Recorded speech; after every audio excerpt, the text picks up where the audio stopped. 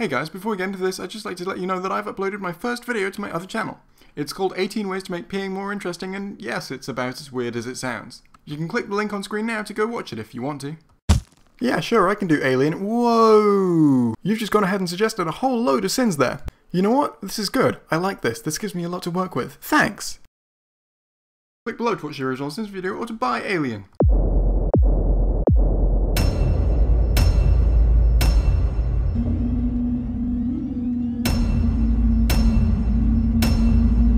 There's a horror movie called Alien. That's really offensive. No wonder everyone keeps invading you. Alien everything wrong with, yada yada yada. Old-timey Fox logo and music does not prepare you for one of the best sci-fi horror movies of all time. Jeremy finds a way to spin the comment, one of the best horror movies of all time, in a way that makes it sound like it's a bad thing. Still though, one of the best sci-fi horror movies of all time, so... Oh. Also, I don't know shit about space, but this is one of the least aerodynamic looking ships I've ever seen. It's like 4 interconnected weebles. Doesn't exactly scream streamlined. As someone who doesn't know even the tiniest thing about space, you just triggered me so hard. Let's just get this actual sin out of the way early and then I can roast you for this. As H5 already kindly pointed out, spaceships don't need to be aerodynamic. There is no air in space. Aerodynamics refer to how well something travels through air. Space is called space because there's nothing in it, or it would be called stuff. Nothing, not even air. Something travelling through space can be any goddamn shape it wants. Just to accentuate how stupid this sin is, I've prepared a list of equivalent sins. Sins that use basically the same logic as that sin that you just did there. This coffin doesn't have any air holes. The person inside it would suffocate.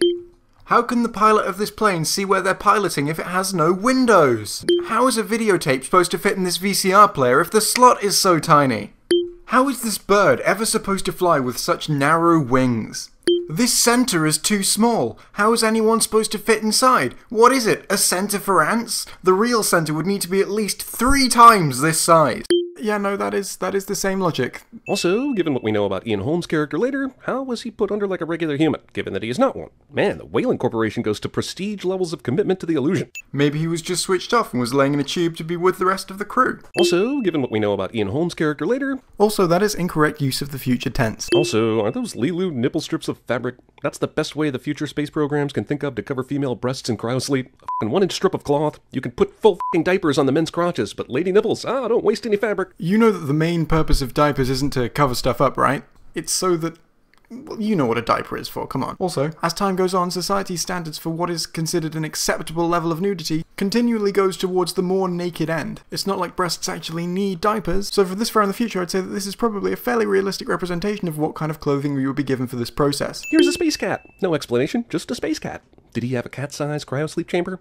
No f***ing clue. He's just here, right now, on the f***ing dinner table. Deal with it. Yeah, I'm sure the main thing that everyone watching this movie really wanted is more exciting cat backstory. Wouldn't you think far future spaceships would be better equipped for landing on strange planets than this movie suggests? One rock f***s everything up. No, it's a cargo ship. It's not intended to be landing on strange planets. It's designed to land in bays. This ship's hallway looks like ribs. I should keep going. No, turn back. The decor is too scary. Stylized hallways. Oh, there's a giant alien skeleton. It should be evident by now they responded to a super old, outdated distress call. Yet investigative bullshit still goes on for a while, leading to the contamination of the ship. Yeah, now that they've established the aliens are dead, there's no real reason to poke around any further. Just a bunch of boring fucking dead aliens instead of interesting alive ones. Pfft, if only they were alive, then it would have been some kind of interesting discovery. But dead aliens? Oh, we've all seen that before. So mundane. I mean, after finding a giant skeleton, how much more effort would you really put into investigating this obviously dead place? The distress signal is obviously old. Move along. Don't go spelunking, for Christ's sake. Oh yeah, because old things are never valuable. As soon as something's old, just, fuck that thing. Ooh, that sentence could have been misinterpreted. Still though, I mean, first of all, you're implying that dead things and alive things can't coexist in the same space. Which isn't true. Secondly, you're suggesting there's no reason to investigate some aliens if they're dead. Because I'm sure both the worlds of science and archaeology wouldn't be fascinated by this discovery. Here's an alien egg sac thing. I'm gonna touch it. Well, Jeremy, you're missing the obvious. There's a skeleton in the vicinity, which means that there's no way that that egg sac can possibly contain anything living, and therefore isn't dangerous. Ugh, Jeremy, making that stupid mistake of thinking that there can be something alive when there's something dead in the room. You fool! I love the fact that this alien has such an incredible defense mechanism, but how are they able to cut this f***er's skin if it has the power to hold acid blood? H5 says, he sins the xenomorph for having acid blood and judges a thick skin would be necessary for it to survive. But it could be very tin, so long as it is composed of... That is a long word. And I'm fairly sure I agree with this one, so I'm going to include it exactly as it's written. It's gonna be the cat. Gonna be the cat. It's gonna be the... What did I tell you? Also, Trevor! H5 deems this sin unjust. Alien species evolved to make humans think of sex organs just before getting killed. Yeah, but to be fair, it's not hard to make humans think of sex organs. It's like one of our default settings. I can prove it with this list of totally innocent words. If you can read this whole list and not think of sex organs once, well, then I will be thoroughly impressed and surprised. But remember, all of these words are completely innocent.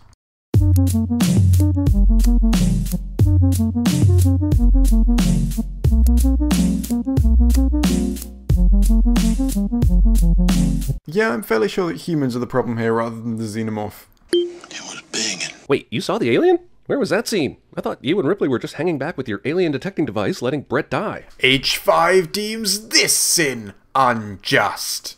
At least I think it's this sin. See, he only used the timestamp in the video rather than the sin counter on screen, which makes it quite hard to tell which one he's talking about.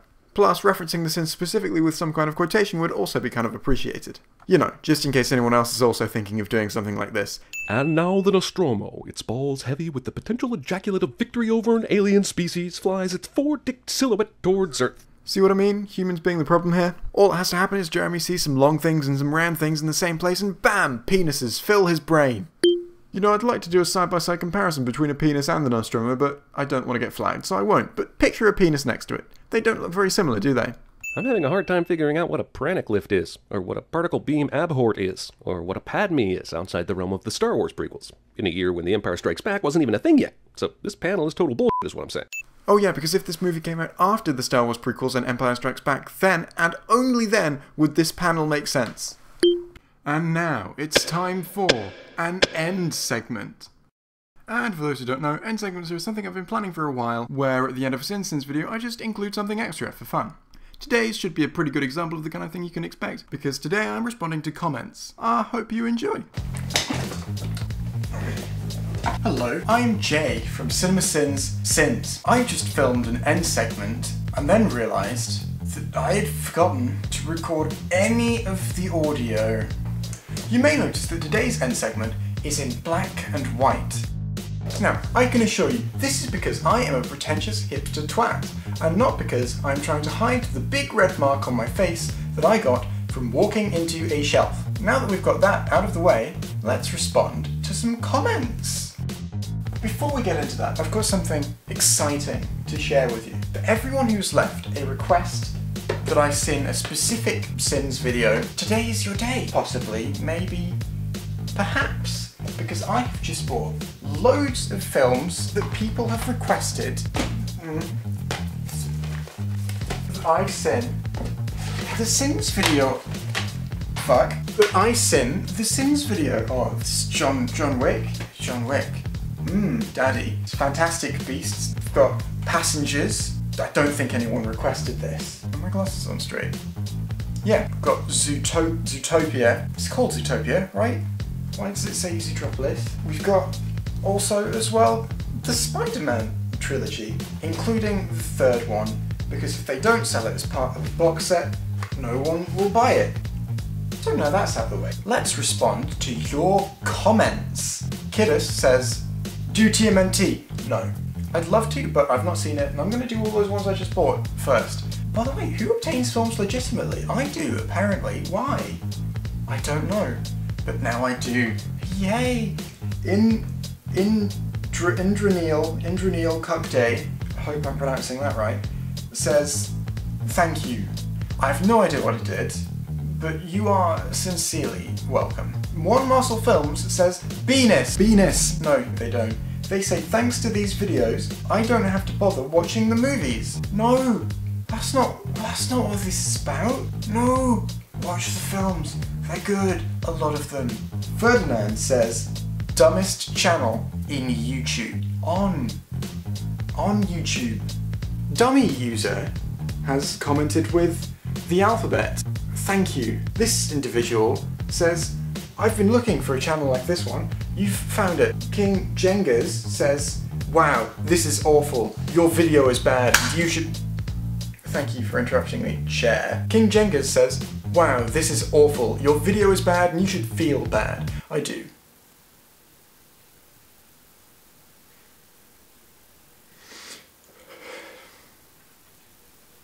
Poverty says, Jay is my Papa Smurf. Jacob Barnett says, aren't you related to Jimmy Carr? No.